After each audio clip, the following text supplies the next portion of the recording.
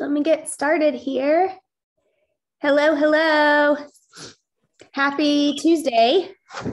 Hi. Yes, turn on your cameras. Turn on your cameras, please. I like to see you guys. Hi, John. How are you? I'm good. Hi, Heather. Hi. Thank you guys for being on. Thank you, Marissa. I was just getting ready to say, I'm hoping it's not going to happen, but if I have like a cough attack, you guys are just going to have to bear with me. But I've got like all the water and all the drinks around me right now and a cough drop. So I don't have COVID, just in case anybody's wondering, but I have been a little under the weather. I don't know what it is, but I just told Abby, it's not even like, it's like the annoying sick where you don't feel like death, but you just are annoyed that you have it. You know what I mean? Yes, that's how it is. I'm like, just go away so I can go back to my life. Thank you guys so much for being on. Let's see, we are recording. Awesome. More people are hopping on too. I have really enjoyed doing these industry updates every month, and I would love feedback from you guys too. Anything that you would like to learn about that I'm not talking about, any questions that you have, just anything really about that, because I am very passionate about this. And let me get to where I can get my screen started here. And I believe that sometimes we get so busy in our business that we don't take time to actually understand what's happening inside the industry. And I think that I'm actually going to start a story with you guys that will give you some hopefully give you a little perspective around it. But I think we just really, really have to be aware and understand what's happening in the market. And again, it's not from a scarcity perspective. And I think today you'll really see that. But I borrowed a lot of what I'm talking about today from several different sources. And so I always want to cite those sources. And a lot of it also came from Dave Ramsey. Megan, I know you were on there, so some of it you'll see again, but we'll try to go deeper into it. But I definitely want to make sure that you guys know that I didn't come up with that. And I'm for sure not trying to get sued by Dave Ramsey. So I think he would win that one. So all the credit goes to him for some of these slides. If you missed, oh shoot, Abby, I forgot to ask you this ahead of time, but will you put the link to the One Team YouTube in the chat, pretty please? If you missed session 1, session 2, or session 3, you can go back and watch those. They're all on the YouTube. And if you missed any of them, I would definitely go back, because you're going to find some relevant information in all of those. And I've been starting with a couple of the same things every time that I want to continue to really quickly. You are here today to make you the local economist, because your clients deserve your knowledge. You don't want to be one of the ones who waits until it's in your face and then prepare. You want to be proactive, not reactive, because that's how all successful individuals are. And I really want to give you perspective, because knowledge is power. Thank you, Abby. And the more that you have perspective, the more that you can understand this. And I love Stephanie said, I did not win the last shift, but this one will be different. I love it. Good affirmation. That's a great affirmation, by the way. And that walks right into one of my favorite quotes by Gary Keller, which is, the market share that you lose in a shift, you will never get back, but the market share that you gain in a shift, you will never lose. And we're going to talk a little bit about that. But first, I want to give you perspective. And I copied this from Dave Ramsey, only I found my own picture, because 3 years ago, I can't remember when it was, a couple years ago, I got invited to go fish with some ladies. Linda McKissick invited me in West Virginia at close to the Greenbrier, on some land that Gary Keller owns. He's crazy about fishing, and he bought this area and he developed it, and it's just awesome. And Dave used this as an example, and I thought, I have my own example to give to you guys. And it's the example of a big picture of a fish. And when people catch these fish, they hold them up to the camera, and you can see, you're supposed to, I didn't do a very good job of this, you're supposed to hide your fingers a little bit underneath of it, and you put them way out so that they're right up in the camera, so that the fish appears to be much larger than what it actually is in real life. And while I would love to tell you that I caught like a big one, I think this was like a mediocre something or another. However, it's all about perspective, because perspective actually gives you hope. And perspective shouldn't come from the things that sometimes it does come from, which is Facebook or what we hear our friends say or other people around our office, but it should come from data. It should come from real experiences. And you can also use the past as a predictor to give you really great perspective. So today I want to share with you guys some really great perspective, and with the intention of you walking away feeling like, okay, this is good. Like I understand it and I have perspective on it, and I don't have to live in like a freak out thing. I like to start with the new millionaire real estate triangle. This has evolved so much. I know several of you aren't with Keller Williams, and that's totally cool. If you haven't read the MREA, then you may not know about this, but many of you, when you hear of the triangle of real estate, you think of leads, listings, and leverage, which are the bottom squares. It all starts with leads. When you get your real estate license, you got to get leads. If you don't have leads, you don't have a business. And then it moves to listings because you navigate more towards, okay, now I know that he who has the listings is the one that's going to dominate, and listings bring buyers. And then you get to a point in your business where you have to start bringing in leverage, because only one person can only do so much alone, right? So then this triangle evolved, and we went to the inside. And Gary said, okay, in order for that to happen, in order for you to be a millionaire real estate agent, you have to first think it. Because if you don't believe it and you don't think it with your mindset, then it's never going to happen. So if you don't think that you can do it, then you're not going to probably do it. It's our self-talk. That's really, really bad. And then after you think it, you move to earn it. And that's when you actually start to just gross as much as you possibly can. So if any of you are drawing this out and writing that down, which I would encourage you to do, because remember, you retain, I think it's 65% more when you actually write something down.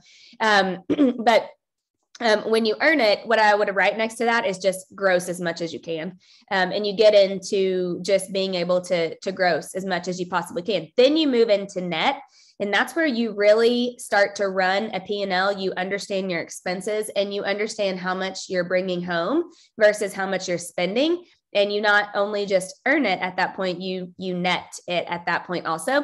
And then you move to receive it. Receive it, really next to that, you should write passive.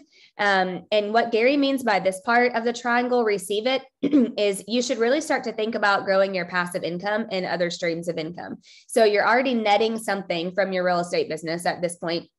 And then how can you start to receive some passive income streams, whether it's other opportunities, whether it's through your profit share, whether it's, if you're with KW, if you're not, maybe it's through rentals or, investment properties, whatever that looks like, but you start to think about passive. And then at the top, it's how can you strategically give it? And so that's when you think about, okay, man, now I can really give. The third layer of this was just added really about a year ago. And I think this part could prove to soon be the most important part. And that's the bottom, meaning it all starts with your value proposition. So you have to truly know it doesn't matter what kind of industry or market we're in, you have to have a value proposition. When we enter into a shift, or what I'm now liking to call let me tell you the exact word, a deceleration, I think is the word I had, of the market. I've got it in here somewhere. You have to know your value prop. You have to really understand the value that you provide to your clients. And then you move over to customer experience. And this is not just, do they receive good service from you? This is what experience do you give them? And we've talked a little bit about this before, but just to give you some examples, I mean, like, I think about the shift interview that we did with, I did with Linda McKissick and Terry Morler last week. Like, do you know so much about your clients and their kids that you are actively sending them, cards, gas cards when their kid turns 16 and gets their driver's license? Are you giving them a great experience that when they show up to look at houses, you've got coloring books and crayons of houses for their kids to keep them occupied? You know that when they're moving, when the movers are coming, are you having pizzas delivered for their move? Like, what experience are you really giving them? Because that's definitely what it's more about. And then the third part of that is your database or data bank, or what Gary would also refer to as now your community. And it's being so intentional with them. Very, very intentional. Oh, Stephanie, that's awesome. Yeah, you are in great relationship with your people. Absolutely. And that's the way that it should be. You're doing something right when you're getting invited to their weddings and their events and those sorts of things. So I want to share with you two quotes I shared last time. Wayne Gretzky says, "I skate to where the puck is going, not where it has been." And I want you to think about that as we go into a shifting market. And then also, change is inevitable, but participation is not. And what that change is not inevitable. What the change is belongs to those who create it. So you should go and be the puck. And I'm actually being a guest on a podcast this afternoon for a really good friend of mine, Tyler Dickerhoof. He's been on Wednesday Morning Mindset several times, so some of you may know him, but he has an awesome leadership podcast. And he asked me to come on at 3:30 today and talk about real estate and the changes in the industry and how to be a leader during those changes. And one of the first things that popped into my mind is about 2 years ago when we were opening an office in Ashland, Kentucky. And some of you that might have been there with me that day, but we went to look at space. And the first space that we looked at for our office, we pulled up to, and it was a Blockbuster building. I actually have pictures of it somewhere here on my computer. And it still was like they just picked up and left. I mean, the Blockbuster sign was still outside. They still had like the upcoming feature of the movie of the week, which I still remember was Big Mama's House. It was like posters everywhere when you walked into Blockbuster. And they still had like some movies on the shelves and all that stuff. And I instantly felt two things. Like one, I felt a little bit of like nostalgia because I was like, man, remember when it used to be like a thing to go to Blockbuster and you picked out your candy and you went through and looked at the new releases and all that stuff. And then the second part of me felt kind of sad. I was like, man, it's crazy because it was just like one day we opened our eyes and all the Blockbusters were gone. And then the next part of me felt like, but how much do I love Netflix? Like, I love it. I love that Netflix tells me what I want to watch before I even know what I want to watch. I love that I don't have to watch, I don't have to worry about taking it back and being late on returning anything that I rent or anything like that. So there's so many positive things about it too. But the point of me telling you that is that things are always changing and we just have to figure out, are we going to adopt into it? Are we going to be the puck and look where it's going and be a part of that? Or are we going to get stuck back? So these are the magic numbers. Again, I just want to show these every time so that you know them. 2246. In a balanced market, in a good economy, we see GDP right around 2%, gross domestic product, by the way. Inflation right around 2%, which inflation is at 9.1% right now, by the way. Real estate, we want to see an average appreciation of about 4%. That's a balanced real estate market. And then unemployment, we want to see below 6%. If we can stay at these numbers, everything is usually pretty smooth and good. When it's not is when we get out of whack. And that's kind of how we have been. This actually, I didn't change this slide. This was the slide from last month where inflation was at 7%. And so just so you know, right now for year to date, or this month right now, today, live time, yesterday, live time, it was 9.1%. Another big reason of that too, and this is actually still the same, but there is still shutdown in China. And just remember that an actual recession, for like the definition of a recession, is 2 quarters of negative GDP. We did have Q1 was negative. Q2, I don't know if they officially came out and said if it was negative or not. Shoot, guys, I should have looked that up for you. I will find that out and send it in the post email. I'm looking just to see if I had it in my notes and I don't remember, but they were predicting that by the end of Q3, the government would officially declare us to be in a recession. Okay. Thank you, Mike. Mike with the stats always for the win. It has not been released yet. Thank you. Perfect. So when it is, I'll let you guys know. So these are just the numbers that you need to know and understand. So I don't know if any of you attended this. I know a couple of you did that I see on, but I was on a Dave Ramsey reality check. Like him or love him, and I have mixed emotions sometimes too. He gave perspective and he gave some really great data. And it all actually matched exactly what Gary gave. I liked some of his graphs better. Honestly, I thought they were easier to understand from a consumer perspective that I think you guys could use too. So a couple of things that I just want to make sure that you are aware of, and then I'll show you some of the graphs. So there's only one thing that drives houses up, okay? And that's demand. That should say house prices. Sorry, that is a typo. One thing that drives house prices up, and that's demand. If you think about it, coming out of COVID, everybody wanted something bigger. They wanted something better. They wanted to be closer to their family. They didn't have to be next to their work anymore. They needed more room. They were pregnant and having babies, or they decided they couldn't live with their spouse anymore and they were getting a divorce. I mean, COVID brought about so many different things. And what that did was it created a demand for more houses. In 2020, home prices were up 29%. In 2021, they were up 18%. They're projected this year to be up 8% and then go back to 3 to 4% in 2023, which is a balanced normal market. Remember what we just talked about, those magic numbers. Let me go back really fast. 2246. Real estate appreciation at around 4% is the magic number. That's kind of a balanced market. That is not a crash. So what we're really going to talk about today is, yes, we are going to go into a shift. Yes, we're going to feel a little downturn in the market. What we won't feel is a 2007, 2008 crash. And I've been saying that from the very first one of these that we did. There's a massive difference between those two, but we will feel a slowdown, but it's not a crash. So here's a couple of stats around that. Currently, the supply is half of what it was in 2007. So in 2007, there were approximately 3.7 million homes for sale compared to today, about 800,000. So there's not as many homes out there for it to be a crash, if that makes sense. In 2006, there were 2.7 million new construction homes that were started compared to last year and this year, around 1.3 million new build starts. So if you were in the business in 07, 08, you might remember, I mean, it was a massive amount of new construction. Most economists will say that any builder that has a lot of spec inventory may want to just watch it. They could be concerned. We are having more price reductions right now than we've had in I think the last at least 72 months. In 2007, 2008, we had 0 big companies and major organizations purchasing real estate. And today we have a ton. So this is going to drive demand also. This to me is very interesting.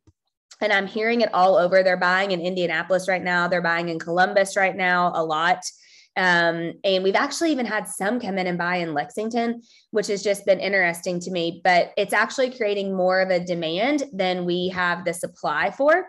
And I found this extremely interesting for those of you that are on here in Columbus. This is the percentage of homes bought by investors. So look at this. In Atlanta, Georgia right now, 33% of the homes that are being bought are bought by an investor, meaning a bigger company or an organization are coming in. So these are the top 10 that they're buying in right now: Atlanta, Jacksonville, Charlotte, Phoenix, Miami, Las Vegas, Orlando, Tampa, Nashville has been huge. And look at Columbus. 22.8% of the homes this year that have been sold in Columbus, Ohio, have been bought by an investor, by some sort of investment company or organization. If you're in the ones on the right, then you're in the bottom 7 of where investors are looking to buy right now. They're not buying in Chicago, Virginia Beach, Minneapolis, Portland, Seattle, Washington, or Providence. So it's interesting because if you go back to look at this, when we had a crash in 07, 08, there were no big companies like that were out buying as investments. We had local investors, but we didn't have huge companies that are coming in. Are they mostly out-of-state investors organized? Yes, Tyler, definitely they are. We're going to see a lot more of that. I mean, we're going to see big conglomeration investment, billion-dollar investment companies that are coming in that want to buy investments. And if any of you that study the rental market, you might have noticed, or you might be somewhat paying attention to the fact that rents, what's happening with rents right now? They're like through the roof. Yeah, it is outrageous to rent right now. So these investors are seeing that and they're like, man, why would we not buy as many rentals as we can? Because the rental prices are just continuing to go up and up and up. I found this really, I'm going to explain this, but I found this really interesting. So when you have supply versus demand, I think we all know what that means. However, I like how he broke this down. Supply is we have a shortage of used inventory, home starts are down, and foreclosures have been down. Demand, we have 5 million more millennial buyers this year. We have 12 million more overall households, and we have investors buying 1 in 4 homes. So the demand is what's creating this. And honestly, I found it interesting, especially where I live in 2 states, but operate in like 5 states. They're all different. And right now, and people have been asking me this about the Charleston, South Carolina market, because, we have a house here and we live here half the time. I do. And I don't anticipate them going down. Honestly, I really don't. And Dave Ramsey actually said that in some of these areas, it would be like saying, if any of you are familiar with Florida, like the Florida market, 20 years ago, you could buy a house in Naples on the beach for $500,000. Now you're not getting anything less than 10 million. The demand has gone up so much so that the prices have never come down. They've just continued to appreciate and appreciate because the demand has been there. And I'm going to show you a graph here in a minute that's going to blow your mind on that. But here's a little bit more data that you should know and understand. When it comes to new construction, so if you think about it, in 2006, 2007, the average lumber prices were $630 per 100 board foot. And in 2020 and 21, they went to $1,750. So lumber more than doubled, which I know a lot of you are familiar with, but that affected new build starts. It also affected the price of new construction, right? Because builders aren't going to take a loss on that. Foreclosures in 2007, 2008, when we had the crash, quotation marks, they were between 500 and 600,000 foreclosures that came up. And today we have absolutely none. Many economists, including Gary Keller, including Dave Ramsey, including Steve Murray from Real Trends, they believe that we will see foreclosures coming back in. And that's because there's a big stack from bankruptcies. And that means that foreclosures and bankruptcies, they go together, right? So because there are some that need to be cleared out, we will see some foreclosures, but it'll be nothing like it was before. We will not hit the 500, 600,000. I guess never say never, but the data is not there to prove that. And remember, a short sell is when people are upside down. That's not necessarily as much the case right now. Foreclosures are when you can't afford the payment, but you might have equity in your house.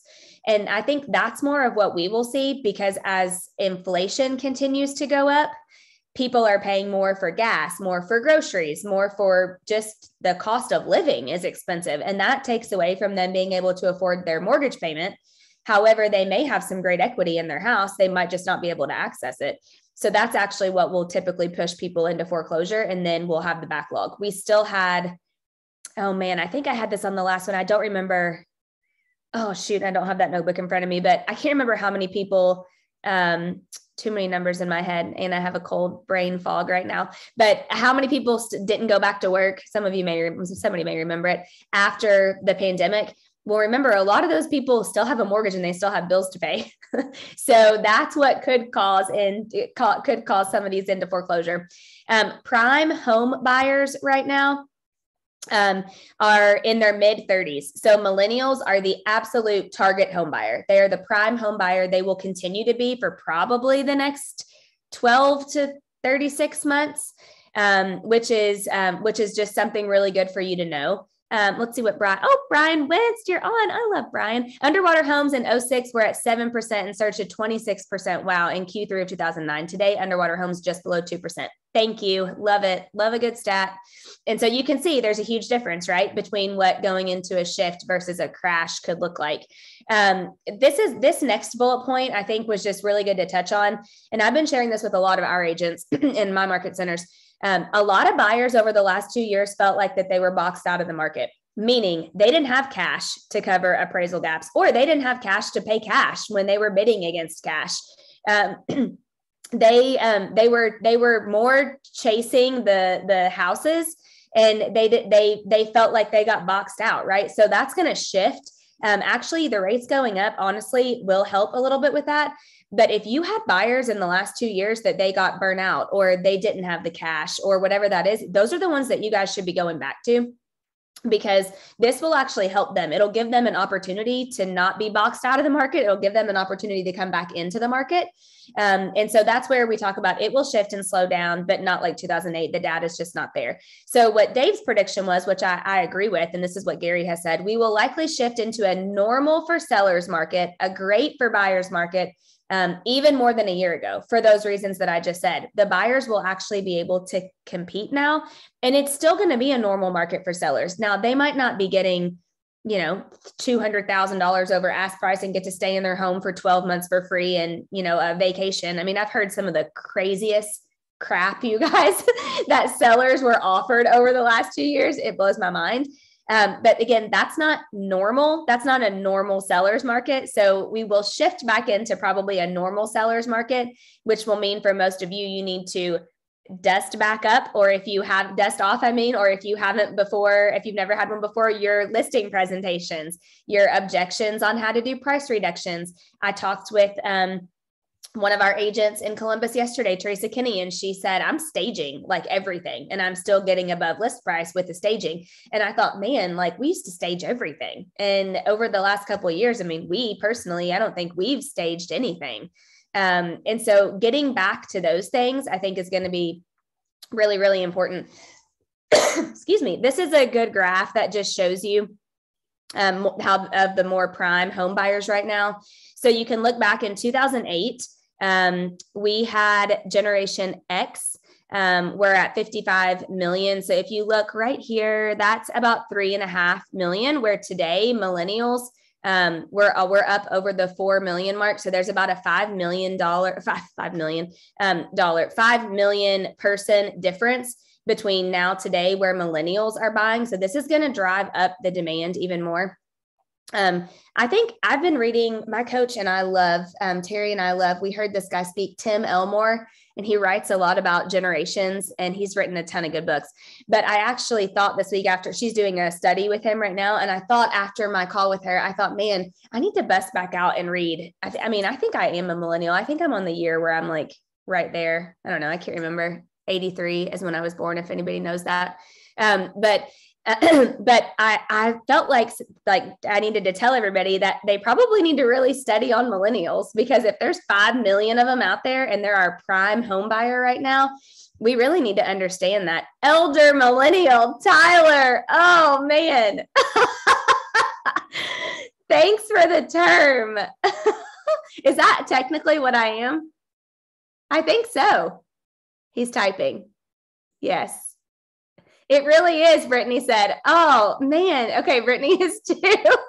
Oh, my gosh. We're okay. Yep. Okay, so we're an elder millennial. Good to know. Learn something new every single day. And I just said this was the year that I actually kind of started to feel older. Can you go back to the last screen real quick? Yes, I can, Jess. There you go.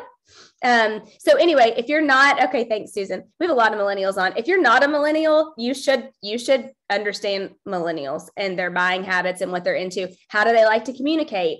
Do they prefer tech more? Do they not prefer tech more? Do they prefer more face-to-face? It just made me think about that. And you're welcome. Made me think about that and understanding that a little bit better. I stole this slide straight yesterday from Chris Welton on Troy Marsh's Zoom. So if you were on, this is a repeat. And if you weren't, I loved this, because what this tells you is that home prices have not been affected. If anything, they have continued to go up. So if you look at October 2015, housing today, a bubble larger than 2006. Appreciation was at 5%. So a little above normal. And so you say you had an average home price that was started at 300, it went to 315. August 2016, we're in a new housing bubble, appreciation at 5.4%. Your house went to 332. In 2017, homeownership doesn't build wealth, studies find. Appreciation was at 6%. Your home was now at 353. In 2018, it's better to rent than to buy in today's housing market, is what the headline was. Appreciation was at 4%, which is normal. So now your home was worth 367. So just 3 years later, 67,000 more in equity. 2019, the housing market is about to shift in a bad way for buyers. Appreciation was still at 4%. So your home then was worth 382. December 2019, just what, 5-6 months later, Next year will be hard on the housing market, especially in big cities, but appreciation went to 16%. So now your home was worth 443. And in July of 2021, housing boom is over as new home sales fall to pandemic low. However, in 2021, we still had 18% appreciation. And this same person's home, if they bought it if it was worth 300 in 2015, in July of 2021 was worth 523, or is worth 523. So the thing that I absolutely loved about this. Okay, did Abby say geriatric millennials is all that I need to know? Who said who from the 1D? It definitely was probably Abby, because she's the one on a consistent basis that makes me feel old these days. It was her. Yes. Thank you, Abby. Perfect. You and TT are both in timeout. So the perfect thing about this is that this tells us, one, we can't believe fake news. That's why we have to have perspective. And that's why we have to have the data and the stats and the things that I share with you guys that I want you to continue to understand about. But this is nuts. I mean, who in the world, whoever said, which one was it? Homeownership doesn't build wealth, studies find. I mean, this person at $223,000 of wealth in a 6-year time period, in my opinion, is pretty dang good. And I would have loved to have seen what their stock portfolio looked like during that time as well. I'm gonna almost bet that this is a little bit better. So the next part of this to me was also equally as interesting. And that's our domestic migration. I didn't know this. I mean, I knew this, but I didn't know it like this. And I found this to be fascinating. Homeowners have been leaving certain states and running to other states in a massive way. And some of you may feel that. In Charleston, we felt that a ton. In Columbus, that's happening a lot. People are coming from California, New York. Well, you're going to see on the next slide. The reasons that they're doing that are mainly for a couple of key reasons. One, they're running to lower tax states. Two, people moved for more health freedom. I mean, when New York was completely shut down, we had an influx of people in Charleston that bought. Adam and I lost a house that we loved. I like our house now better, so everything works out for a reason, but I was like super upset about it to somebody who came in and bought cash sight unseen from New York, because they were sick and tired of not being able to do the things that they wanted to do. And in South Carolina, we didn't have as harsh of COVID restrictions as what they did in New York. So more health freedom states, different politics and political views are making people move. And all of this affects housing prices to the positive in the states that they're moving into. Maybe not the states that they're moving out of, which is just a couple, and I'll show those to you. But the states that they're moving out of already had such high pricing for homes anyway, that now they can move to somewhere like the Midwest, and they can have a larger house with more land and a, maybe better school or equally school district and all those things, but at a lower price, and they still feel like it's a win. So that's going to continue to drive up the demand. The largest frustration from 2019 today, this was a Ramsey study that they did, and I thought this was so true, and you guys can probably relate, is how much more expensive it is. But he did say, one could argue, it's a better time to buy because of what we said earlier. You don't have to pay cash, and we're getting back to not having to, waive inspections, which I think is like the dumbest thing on the planet. But all those things that buyers were doing just to win offers, those will go away in a normal market. Here's the domestic migration slide that came from Dave Ramsey. They got it from the Census Bureau, so you could also find it on there. But if you look at this, 888,000 homeowners moved out of the states. This is from July of 2020 to current. So basically in the last 2 years, almost 1 million people moved out of California, Illinois, New York. And I have a really hard time saying that M state for some reason. And we were just talking about this with the kids, and it gave them the opportunity in the car. We were talking about this, and Adam, we were cracking up because I was pronouncing it wrong. And they kept saying Massachusetts. And I was like, okay, you don't get the opportunity to use this to try to say a cuss word because I'm saying the state wrong. So now every time I see that, it makes me laugh. And I think about that. I'm like, oh my gosh, these kids. But so almost 1 million people moved out of those states. And they moved into states like Arizona, Texas, Tennessee, North Carolina, South Carolina, and Florida. And amongst many others, those were just the top 6, I believe. 1, 2, 3, 4, 5, 6. Yeah. So you can see most of them are lower tax states. I mean, Florida, Tennessee being probably, I think, maybe the main 2. Texas might be too. I'm not 100% sure, but this will continue to change as the migration changes, and it's going to definitely affect demand, and it's going to affect the prices too. So interest rates, I put this in here because I think it's so true. I feel like they've become a trigger word again. It's like people hear interest rates and they're like, triggered by it. But the thing that Dave said is interest rates don't cause prices to go up or down. And I have some slides to show you this. And Jen Vickers, please let me know if one of these is the slide you're looking for, because I looked through mine and I wasn't sure which one you wanted. 1978 rates went above 10% for the first time ever. In 1981, they were at 18%. That was when Gary Keller sold his first house. They still sold houses then. Dave Ramsey shared that he sold 78 homes himself in 1985, and the interest rate was 14%. In 1992, they finally went below 10% again. So from 1978 to 1992, they were above 10%.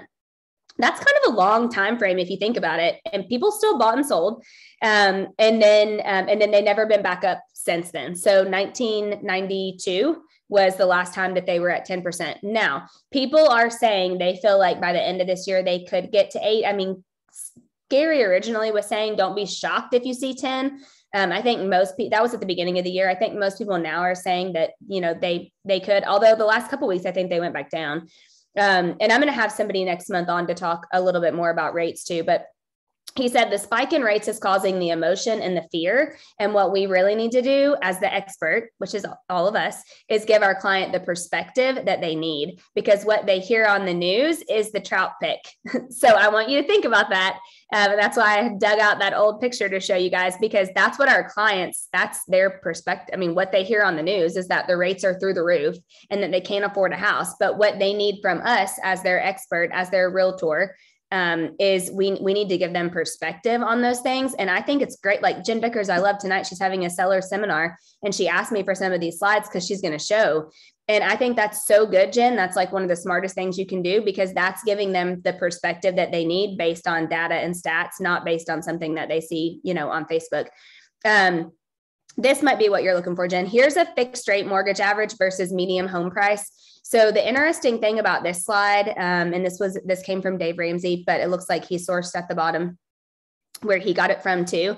But you can look. So the blue squiggly lines represent the interest rate at the time, the percentage of the interest rate. And then as you can see, this is the price of the homes. So it's interesting to me to really actually watch through this. Caroline, yes, we will send out the slides for you guys. Just make sure you source Dave Ramsey if you use them, not me. But you can see the correlation is interesting, because the rates really, you can see exactly the numbers from 1992 all the way back down. They never went back above 10. However, the medium home price has continued. It took a little dip right there, but they've just continued. It's continued to go up and up and up and up. So it doesn't look like it's, oh, they don't go out with a recording. Okay. Thank you. I will make sure that we do send the slides with the recording. And if you need them from last time, just shoot me an email. It's here. It's danagentry@kw.com, and we'll make sure that we get them sent to you.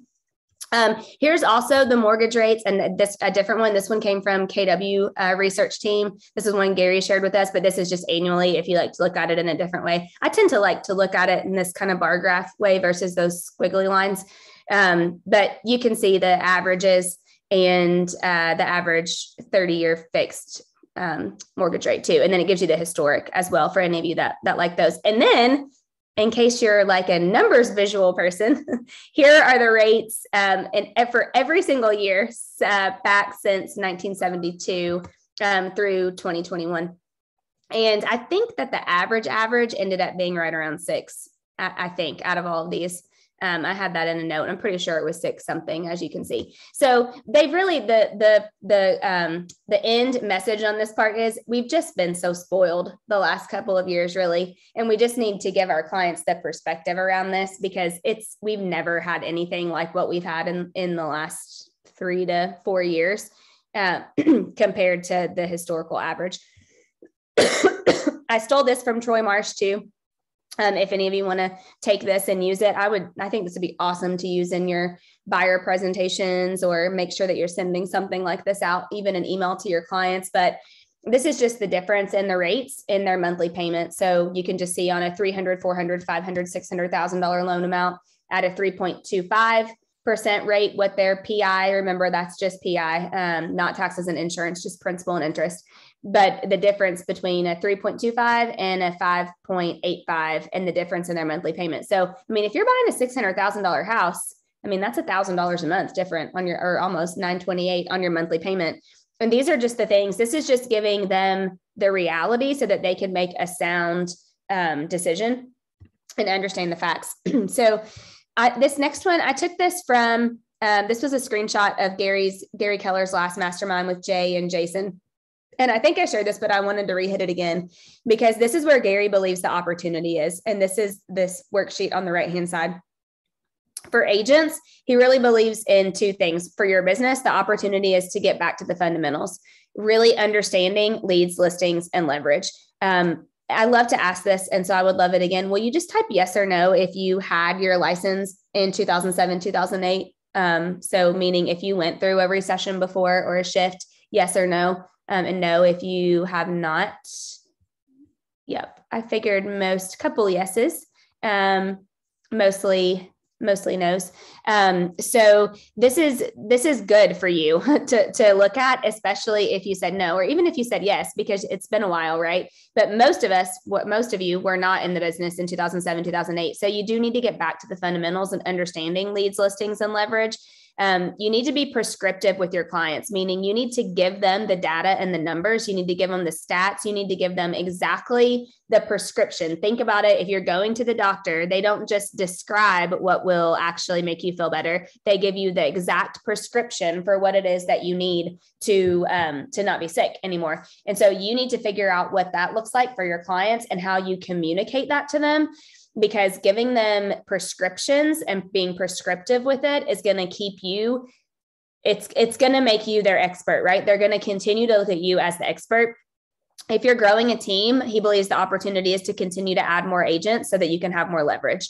You need to convert more of your leads. Gary definitely believes that we don't, and I totally agree with this, that we don't actually have a lead problem. We have a follow-up problem. Many of us have so many old leads. We let them go. And remember that the time that they are most likely to convert is after the 7th or 8th touch. If it's a cold lead, not somebody from like your sphere or a past client, but a cold lead actually converts on the 7th or 8th time. And I would challenge you guys to ask yourself the question, how many leads or contacts do you have in your CRM or in your database somewhere that you haven't touched in who knows how long? And did you touch them 7 or 8 times? And probably not. And then just running your business like a business, running departments like a business. So having a leads and appointment part of your business, having a sales and listings department in your business, and then having listing, marketing, and transaction management. That's why we've been bringing that stuff into our market centers to just be leverage for you guys. Like use the transaction management company, let us help you do your marketing so that you can leverage those things and run them like a business. And then investing in yourself, investing with your wealth in your own personal wealth is another big opportunity going into a shift. He says, associate yourself with cash, understand rates of return. It actually blew my mind. I heard a stat about a certain number of people. I don't remember what it was, but it was high that didn't even know hard money loans existed. But you should associate yourself with at least understanding hard money loans. And then, of course, understanding the rates of return for your business and just following a model. Gary's motto has always been what I've tried to live by, which is for every dollar you spend on your business, you should get 4 back from that.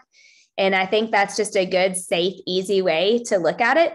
and to track what it is that you're spending, because Linda and I and Terry talked about this on last week, but I do get somewhat irritated when people hear shift and recession and they're like, bah, I'm cutting everything. I'm moving out of the office. I'm firing my coach. I'm stopping my direct mailing and all those things. And I'm like, wait a minute.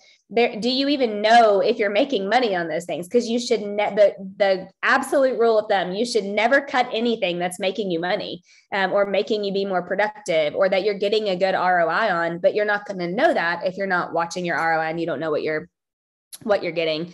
And so this last part, how am I doing on time? And I don't know, it said 2:30, but I've been keeping these at an hour, so we should be done right at 2. This is a different change of pace. So I gave you the stats and gave you good perspective and good data, but I just want you to think about the future of real estate and who decides what the future is. Many smart people in the real estate industry and economists and brokerage owners and large team owners would challenge us to think about the agent relationship really switching from being transactional to home ownership. Over the last several years, Gary talked about this. It's like the brokerages used to have all the power. It was like you joined a great brokerage. The brokerage had the branding. The brokerage kind of had the power. It was more that traditional old school way of thinking. And then over the last few years, it kind of switched to where agents had more of the power. Agents were building teams bigger than what their office even was like, or agents were really coming up with ways to innovate and change and bring more value and do all of those things. A lot of people, again, and I've been studying this a ton, and I'm going to bring you guys more on this, but they believe that the next shift of power is moving to the homeowners. And there is data that shows that. And there's just a lot of, for one, the fact that we do use this for everything, whether you're a geriatric millennial or not, I think you're still using your phone for everything. So they expect more. They expect a different experience. They expect more from us. And so what I mean by, hi, Tim Real. Oh my gosh, long time no see. What I mean by moving from transactional to homeownership is they aren't looking for you to just help them with the transaction. And some of you who've done this for a long time, you'll understand this. Like when you sell a house to somebody, you're who they call when they need a painter, when their garbage disposal is broken, when their HVAC leaks, all the things, right? When they need somebody to mow their grass and they don't know anybody, you become all the things. And this is moving even more towards a different shift now where they're looking to you for all the things home ownership wise. So I want you to start thinking about that. And this is what this looks like. We have consumer services, agent services, broker services, and core services. And then that moves down to the agent, which then moves down to the consumer. All of those are going to be different. But the main thing on the consumer services for you guys to be thinking about are, what are some of those things that, remember this sentence I've shared with many of you before, and if you've never heard it, you need to write this down. Because you're a client of mine, blank. And that's what I know Stephanie's heard that. I know what I'm talking about with that is, because you're a client of mine, you have access to a free window cleaning every single year. Because you're a client of mine, you get unique access to our private Fall Fest event, to hear Tiffany Laverne's husband sing, hopefully, if you're in the Kentucky office. What are those things that you are giving your clients unique access to, and unique insights to, and unique services for, because they are a client of yours? So one of the things I just really want you guys to think about as our industry changes is, what's the answer to that? Number one, do you even have an answer? And number two, if you don't, you need to. And if you do, how can you continue to expand on that? And we need to do the same thing for our team. We've been doing that. But because they're a client of yours, blank. And what is that? Because they need to see you as the everything, honestly. And that can feel a little, under pressure. But the reality is that it's the truth, because we don't want big corporations coming in, talking them into not using a real estate agent for their transaction. We don't want them to think that they can list their house with Redfin, or bundle with Zillow and all those things. We want them to keep you at the belly to belly relationship level with them. And the way to do that is to constantly be their TOMA, top of mind awareness, and to be able to be the homeownership everything. It's not just transactional anymore. You need to know when their kid loses a tooth. You need to know when their son passes their driving, exam. You need to know how much equity they have in their house and help them maybe understand that they could take, just like I asked Troy yesterday, they could take that money and go make money. And there's a lot of people that have the opportunity to do that right now because they have more equity than they've ever had. You need to know, when they lose a loved one or, all the things, like you need to be the everything. And that's home ownership. And I do believe that with the right kind of leverage, you can do that and you can be that. But I think we just can't forget that, because as the market shifts, we've got to do that. So a couple of things just to wrap up. I pay to subscribe to a platform called 1000 Watt. It's not cheap, to be honest. So I try to share some of it that I can with you guys, because it can be pricey, but I do get a lot of good data from them. And I just want to have you think about this, that their founder and owner wrote in the email to the people, whatever we are, subscribers, this last month. And he was talking about consumers have had a taste of real change in the past decade. So I just want you to read this. It's like 3 slides, but it's good. On May 14th, 2007, at the end of the previous party, Redfin CEO Glenn was featured in a 60-minute piece titled 6%, in which he said real estate by far is the most screwed up industry in America. It ignited a firestorm and put Redfin on the map. Many of you actually, if you were in the business then, I was, remember that. Less than 2 weeks later, on May 27th, 2007, the Department of Justice announced that it had settled its lawsuit against NAR over rules that impeded discount brokers, claiming the resolution would result in more choices, better services, and lower commission rates for consumers. Of course, no such thing happened over the next 5 years. Housing came down hard and commissions rose, actually. So some people were paying more than 6%, and as they typically do in a buyer's market. As of Q1 2022, 15 years later, Redfin's national market share stood at 1.18%. By volume, and RealTrends estimates that all discount shops have never topped 3 to 4% market share. That's an important number. A handful of flat fee or rebate companies like Homey have gained traction locally or regionally in the past few years, but many others, perhaps most notably Purple Bricks, which many of you have heard of, they failed. He said, but it feels to me like the stage is set a bit differently this time. The force of change seems at once more diffused and more impactful and rooted more firmly in felt consumer needs. So see, again, it's going back to the consumer. This started in 2015 with the launch of Opendoor, which introduced an entirely new way to sell a house that did not simply adjust the terms of the existing structure, but circumvented it altogether. This provoked Zillow to go all in on the Opendoor model, to the extent that which Rich Barton said in 2019. I remember when he said this, I actually shared this on a Zoom. Ideally, I would like to have the Zestimate be a live offer for every house in the country. How much of a joke is that, by the way? Sorry, Rich Barton. And the company began making that real for some homes in 2021. You kind of thought that the jig was up. The Zillow moonshot was aborted, but Opendoor and OfferPad remain, as does the educational imprint left by the most far-reaching real estate brand on the planet, touting this model for 4 years. The toothpaste is out of the tube. Some people can now move more quickly and easily and will choose this path. And really, that's reality, meaning that a non-trivial number of homes will no longer be sold within the traditional system. Opendoor also embraced iBuying's I don't even know how to say that, whatever that means. Power buying, like iBuying, power buying deploys capital or assumes risk in order to surmount hurdles in the traditional transaction process. Many smart people I talk to think that the cash or good as cash offers power buyers enable will be operative in half of all transactions in the coming years. That's really important, you guys. The fact that could happen and be half of transactions, that's important. Some power buyers, Opendoor included, employ their own agents, which I have referred to as push button agents, he says, while others, notably like Homeward, which many of you know Homeward, Knock and Ribbon, allow buyers to work with their own agent. To the extent that the former succeed, more and more people will experience a very different kind of real estate agent. And so I shared that with you because I just want you to think about that. As we move into a recession and a shift, it's not necessarily just the home prices or the rates or those things that are going to change. it's the industry as a whole, really, to be honest. And so that's why so much of this is so important. And I just like, I'm so proud of everybody that gets on and listens, and you guys should share these with other realtors that you care about, because honestly, it's a different industry and things move very, very differently. And if there's a chance, I don't believe this, but if there's a chance that half of the homes sold could be sold in some sort of open door or iBuying way or transaction method, that's a lot less homes for realtors to sell or be a part of the transaction of.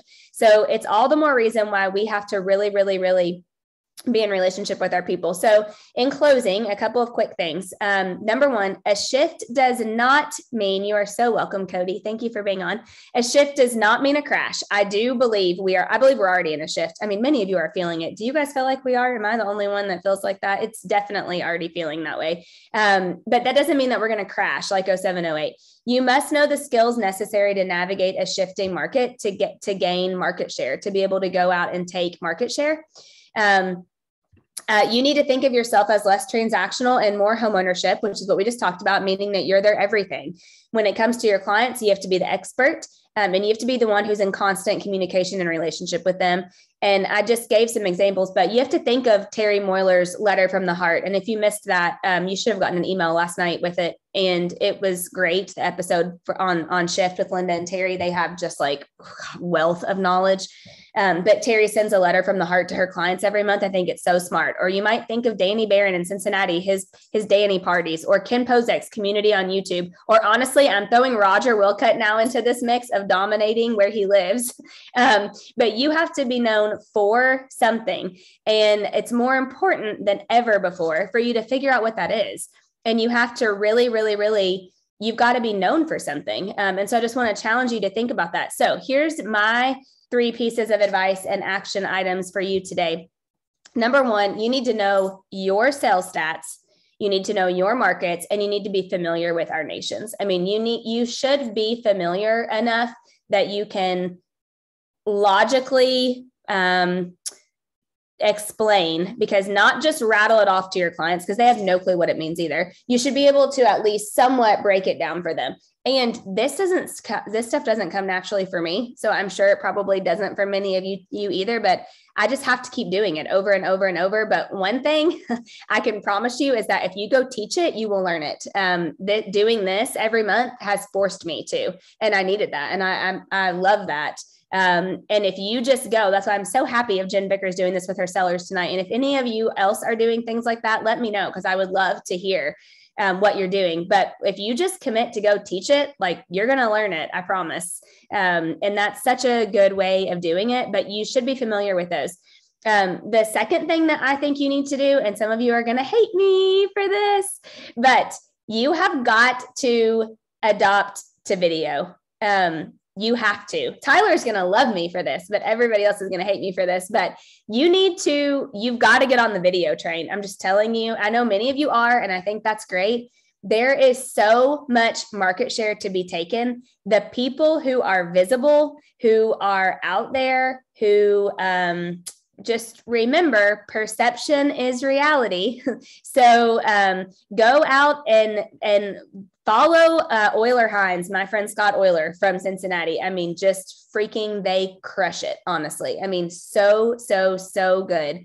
Many of you know Ken. Ken's on our panel next month, and this is next week. And this is exactly what he's going to be talking about. When is that panel? Shoot, I don't have it in front of me. Abby might know it, but follow Ken. I don't super love to do these either, but I don't hate them, but I've gotten a lot better at doing them, and I'm getting traction from them a lot. So you have to be okay with doing video and getting in front of a camera, and many of you are not, but you have to. Tyler, if you have any tips for that, you might want to put them in the chat. And then number 3 thing that I would say that you do, Tech Tuesday is up next. Okay, perfect. Thank you. Certain video editor that you like. Oh gosh, Susan, I don't know. Tyler is my everything. So I have no clue how to answer that, because Tyler's the best editor that I know. But we can probably help get you some more information on that. There you go. That's true. Get a ring light and you'll be ahead of the curve. Yes. And so here's the last thing you can do. And we will send you this worksheet. but you need to know your top 4 lead generation sources, and you really need to know them for the second half of the year. If you don't already, many of you track these, but this is the purpose of this exercise is to list all your lead generation sources for the last 12 months. Prioritize your first list in order of most leads generated. So, I mean, you might have open houses, online leads, Facebook, social media, sphere of influence, client events, database, referrals, repeat. You might have a lender partner, whoever, whatever all your list is. Then prioritize them. Sorry, Jen, I'm hurrying, for where'd you get the most leads from? And then you need to record the 4 main areas of focus for your lead gen. And then that needs to be where you need to just bust it out. Honestly, those 4 sources, they need to know you like the back of their hand. Thank you. It's July 26th is the big panel. Yes. At 1 p.m. It's going to be awesome. They're each giving a 10-minute hack on how they make a tip that can make you $1 million, like real life tactical, how it's done for them. So we'll send this out to you. And then, oh, there it is. I had it in here. I forgot. Okay. So that's Tuesday, the 26th. You can register for that. Would love to have you guys on and show them some support, which would be great. Plus it's going to be freaking awesome.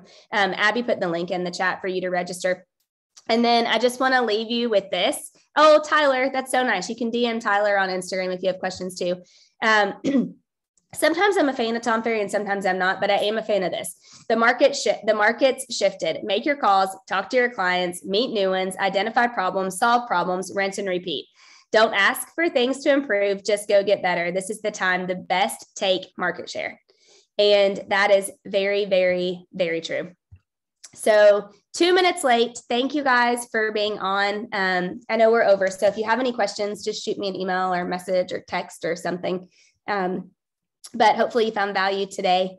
And I hope you guys have a great rest of your week. Thank you. Thank you. Thank you. You're welcome. Thank you. See you guys.